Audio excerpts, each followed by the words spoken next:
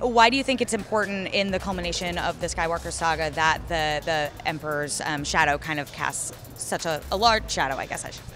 I think the Emperor and his doctrine has kind of trickled down to so many of the characters in the Star Wars universe, and the dark side is what it is because of a lot of his actions and plans. And so to have him come back, he's like the greatest foe against him, the greatest enemy. I mean, we might as well take him down properly.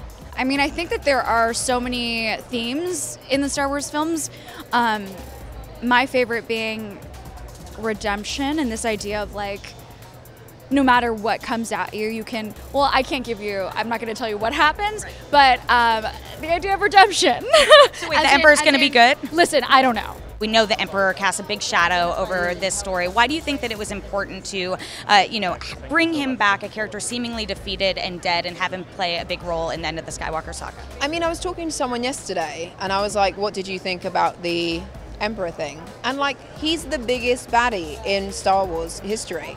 So it just feels, and now that we've done the story, I'm like, it couldn't have happened any other way. Like, it had to be that.